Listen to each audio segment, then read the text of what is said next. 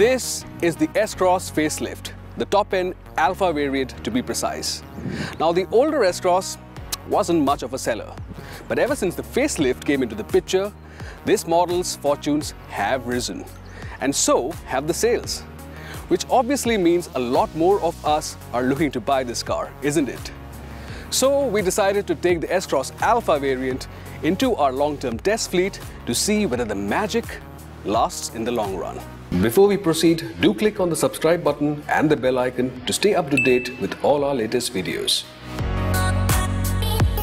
So far, so good. But that aside, what else do we like about the S-Cross?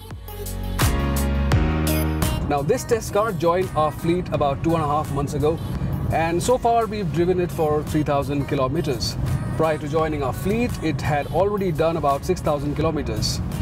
It's back from its third free service recently, and the only expenses we incurred on it were on the engine oil and the filter.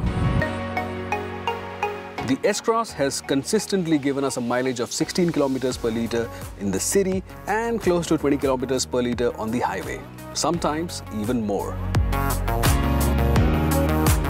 The smart hybrid system also features idle start-stop tech, which basically shuts off the car's engine every time the car comes to a halt to save on fuel in stop-and-go traffic situations. But that can be a bit annoying to some people. Thankfully, there's an easy fix to that. Just press this button and it'll disable the function. But aside from its focus on mileage, the S-Cross also has that premium quotient. And they get you attention. That's because of these gorgeous HID projector headlamps with LED DRLs. But these are available only in the Alpha variant and is the primary culprit for its high cost compared to the Zeta variant. But you know what? We think they're worth it. And you'll sense it whenever drivers ahead of you will give you way, thinking there's a buddy gari pulling up behind them every time you flash those headlamps.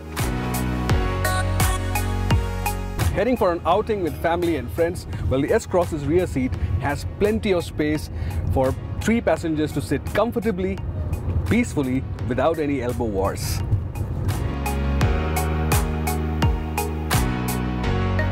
And it's not just space that makes the S-Cross suitable for long drives.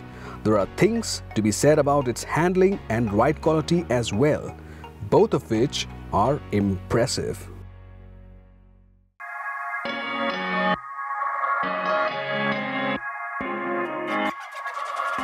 We took the S-Cross on a road trip and it just stays glued to the surface, and that inspires so much confidence when you're driving on the highways or when you're taking corners on the ghats or even during the rains.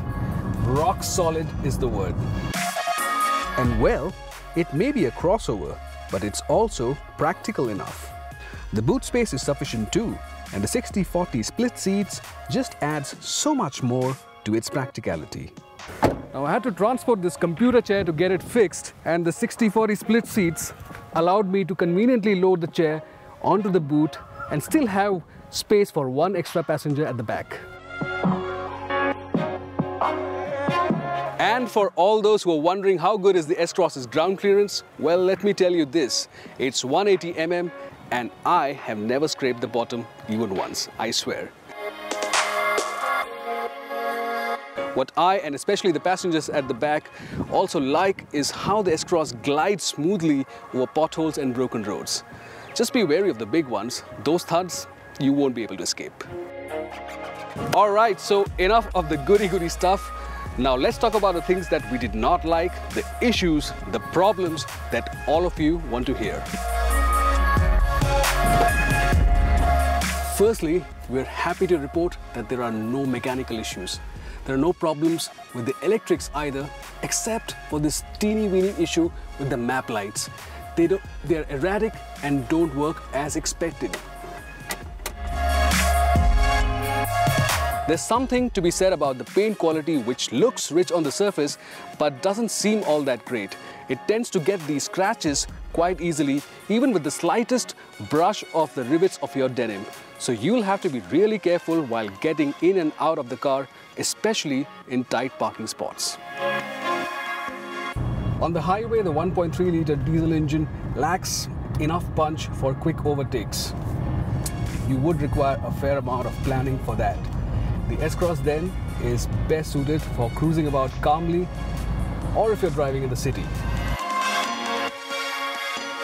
The gears slot in smoothly, the clutch is light, and the steering is nice to hold, and it makes the car easy to maneuver in the city.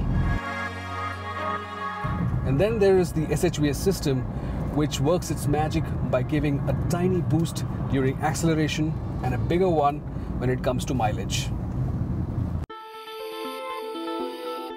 So the S-Cross is a car that sits a bit under the radar, but the time we spent with it has only made its appeal stronger.